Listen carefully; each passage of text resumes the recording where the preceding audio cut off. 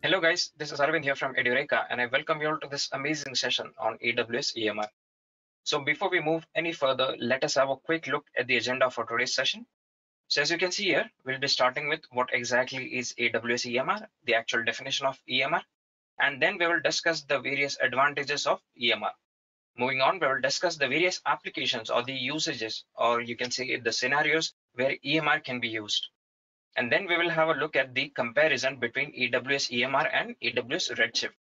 And finally, we will have a look at the demo wherein we'll create a Hadoop cluster using AWS EMR. So I hope I'm clear with the agenda. Just a reminder, in case you have not yet subscribed to our YouTube channel, please do subscribe and also hit the bell icon so that you never miss an update from Edureka. And also, if you're someone who's looking for a course in AWS, then you can find the link for that course in the description box below. So without any further ado, let us begin with our first topic. What is AWS EMR? So Amazon EMR, that is Elastic MapReduce, is the service offering that lets you scale and run data lake services on demand in the Amazon cloud. EMR is designed to be an alternative to on-premise big data server provisioning and processing using open source products such as Hadoop, Hive, Spark, Flink, Presto, TensorFlow, working with S3 for storage and EC2 instances for computing power. So EMR is a fully managed data lake service that can decouple data storage from compute resources, and instead it can make compute clusters scalable, available to be utilized on demand.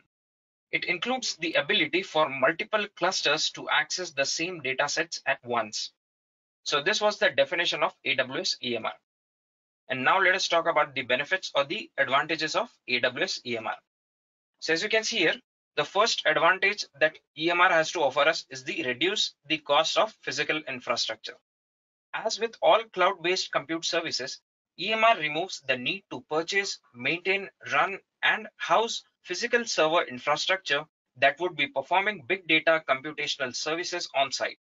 You can use the same tools and services that you currently use on site in the cloud instead, but instead pay per second for the compute cluster resources that you use. So the second point here is it saves system admin time. One of the most important advantages of using EMR is savings in the system administrator's time that would otherwise be spent configuring and provisioning on-site servers for big data computational tasks. It is possible that you may have self-built scripts to aid in this process. For every change that's made or new service that's added, these will need to be tweaked. With EMR handling all these operational details for you, it means you spend less time configuring manual admin tasks. The next point here is the optimum resource utilization. The key to EMR's cost-saving benefits really lies in the fact that storage and compute can be decoupled. This means that you can spin up and scale EC2 instances and clusters when needed. Then release resources once you're done. Inbuilt elasticity with AWS auto-scaling implies that you only pay for what you need. Here you must keep in mind that to get the same performance as in-house processing, your storage will need to be kept locally. And apart from this, if you talk about the other benefits, so EMR includes 24/7 customer support as standard with a subscription, which is far less than other Spark and Hadoop vendors charge, fast spin-up times for instances to run your service, and an EMR that can be run on AWS Virtual Private Cloud for increased corporate data security. The benefits of EMR extend far beyond simply time and cost savings. EMR is useful to deliver real business value by processing big data. So these were the benefits, or you can say the advantages of AWS EMR. And now let us talk about the AWS EMR applications. So the first application here is change the rigid in-house cluster infrastructure. Running the same complete cluster infrastructure anytime you need to analyze big data, no matter what the terms of analysis are, is a waste of resources. Unless you have managed to configure elastic clustering on your machines, EMR is more resource efficient. The second point here is the hassle-free Hadoop management. Currently, businesses rely on on-premise Hadoop for their big data processing needs. With Hadoop fully managed on EMR, this implies that you remove the time and complexity involved with in-house Hadoop management, such as upgrading, maintenance, node failures, operational costs, and so on. And the last point here is the less time for data processing. If running processing in-house is too time consuming, leaving people waiting around for results or other teams waiting to add to the queue, then you have the option to either add new physical hardware to speed up the process, or you can choose a completely scalable EMR solution to complete tasks in a fraction of the time. Switching to EMR reduces the time on average to run the queries by 40% and increasing the number of queries run each day by 33%. So these were some of the applications or the scenarios, or you can even say the usages of AWS EMR. So one of the most common query is like when to use AWS EMR and when to use AWS Redshift. So if you talk about Redshift, that is AWS Redshift, so you must use Redshift when you have a traditional data warehouse. Second point here is when you need the data to be relatively hot for analytics such as the business intelligence. Third, when there is no data engineering team. Fourth point here is when you require joins on your data. And the last point here is when you need a cluster which is to be available 24/7. So these were the circumstances when you should use AWS Redshift. Now, if you talk about the AWS EMR, you should use AWS EMR when you don't need a cluster 24/7. The second point here is when elasticity is more important. Like one of the top priorities of your application is the elasticity. So the third point here is when the cost is important. The next point here is you must use AWS EMR when you have until a few hundred terabytes of data, or even you can say petabytes of data. And finally, you should use AWS EMR when you want to separate compute and storage. So these were the scenarios where you should use AWS EMR. So let's just consider a use case here. So there's this company called Yelp, which was founded in the year 2004 with the main goal of helping people connect with great local businesses. The Yelp community is best known for sharing in-depth reviews and insights on local businesses of every sort. In their 10 years of operations, Yelp went from one city wonder, that is San Francisco, to an international phenomenon spanning across 29 countries with more than 120 markets. Yelp had an average 138 million monthly unique visitors and more than 61 million local reviews that have been written by Yelpers, or the people who use Yelp. So what was the challenge in front of this company called Yelp? So Yelp has established a loyal consumer following due in large part to the fact that they are vigilant in protecting the user from shill or suspect content. Yelp uses an automated review filter to identify suspicious content and minimize exposure to the consumer. The site also features a wide range of other features that help people discover new businesses, such as lists, special offers, and events, and communicate with each other. Additionally, business owners and managers are able to set up free accounts to post special offers, upload photos, and message customers. The company has also been focused on developing mobile apps and was recently voted in the iTunes Apps Hall of Fame. Yelp apps are also available for Android, BlackBerry, Windows 7, and so on. So local search advertising makes up the majority of Yelp's revenue stream. The search ads are colored light orange and clearly labeled sponsored results. Paying advertisers are not allowed to change or reorder their reviews. So how did Yelp made use of AWS, that is Amazon Web Services? So Yelp originally had to depend upon giant RAIDs to store their logs along with their single local instance of Hadoop.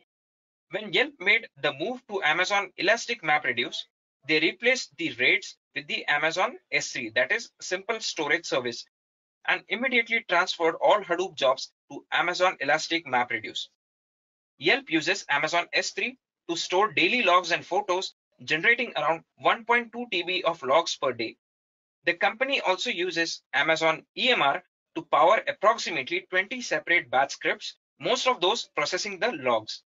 So if you talk about the features of AWS EMR, their jobs are exclusively written in Python, while Yelp uses their own open source library called MRJob to run the Hadoop streaming jobs on Amazon EMR, with Boto to talk to Amazon S3. Yelp also uses S3 CMD and the Ruby Elastic MapReduce utility for monitoring. So Yelp developers advise others working with AWS to use the Boto API as well as MRJob to ensure full utilization of Amazon Elastic MapReduce job flows.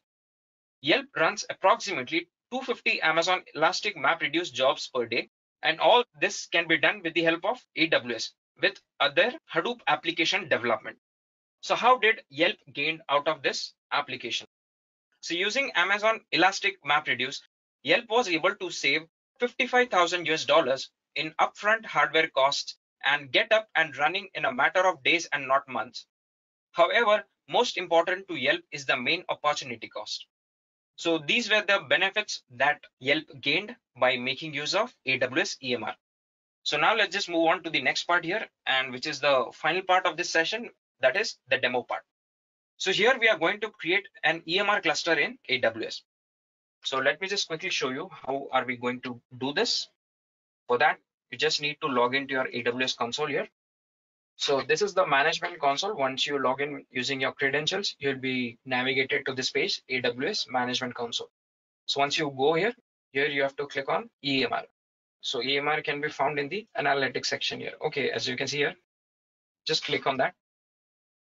And this is where you'll be navigated. Since we have to create a cluster here, so let's just click on the cluster here. Once you do this, you have to name your cluster. So you can name it whatever you want as per your convenience.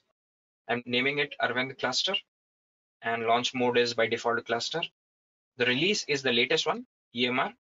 And depending upon your application, you can select this, any one out of this four. If you have core Hadoop application, select this option. Whereas if you want to run a Spark application, you can select this option. Okay. So as of now, we are selecting this only. And the hardware configuration by default, it's 3, 1 master, 2 core nodes. So after this, you have to select one EC2 key pair.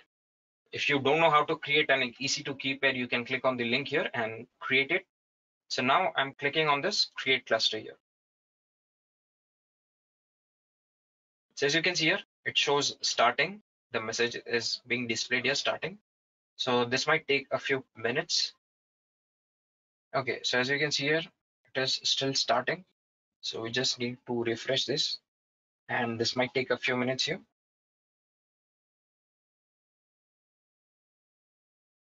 Since our cluster is starting now, and the cluster will be ready once it goes into the waiting state. So before that, we have to create a few things here. So as you can see here, security groups for master. You have to click on this link here, and you'll be navigated to this page here. So once you do that, you have to click on the security group of master here. Okay. After that, you have to click on this inbound tab here. Okay. So once you do this and click on edit. So what you have to do is you have to click on add rule here. And for that, you have to select one option called SSH. And here it says anywhere. You have to select this option anywhere. And you have to just save this. So the same thing can be done for slave as well, but it is totally optional. So once we're done with this, let me just close this. So let me just refresh the EMR console here. And there's this option here to connect to the master node using SSH. So these are the steps that you must follow. This is the procedure to connect to the master node, and you can then write your steps or jobs. You can write your jobs using the command line. So the steps are very simple here. For that, you have to download an application called Putty. So I've already downloaded that. I have to click on this. So once you do this, you have to click on session here. On this session, you have to enter the host field name. Just copy this and paste it here. And once you do this, you have to click on connection here. You have to enable this option here, enable TCP keep lives. Just click on here, and after that, click on SSH here. And once you do this, click on authentication here, and you have to select a private key here. That is Putty private key. So I already have this key here, Edureka key pair. Select this and click on open. So you'll get this alert here, Putty security alert, whatever this is written here. You have to just click on yes here. So as you can see here, this is the command line from where you can write your jobs. So this is how you connect to the master node.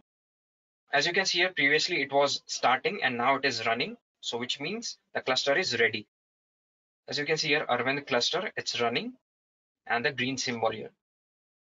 So after this, how do you write jobs for this cluster?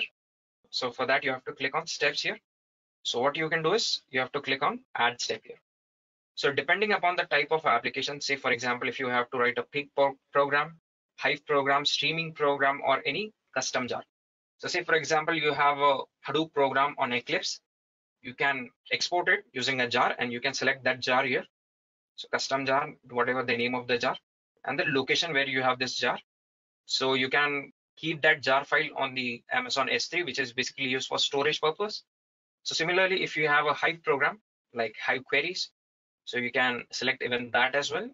So for Hive, there's a script called Hive script, and which can be stored on S3. As you can see here, you can store it on S3 and script input and output.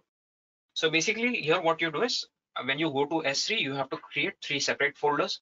So one folder will have a script. You have to just copy the location of that over here and the input data and the output. These are the various things that you can perform using a cluster in AWS EMR. So let me just click on cluster here. Okay, so as of now, you can see it is in the running state. Once it is running, you write whatever steps or the jobs that you want. You perform your operations or tasks. And after that, once you're done with this, you have to terminate this. So it's very important to terminate the EMR cluster here, else it will fetch you unnecessary charges. Like cluster is running and you're not doing anything on it. It is simply running. So this will cost you unnecessarily a few dollars maybe. So whenever you're done with using a cluster, you must terminate it. For that, you have to select this cluster here and click on terminate. So it says, are you sure? I'm sure. So once you're done using your cluster, you can just terminate it here. Okay. So here it says terminating user request.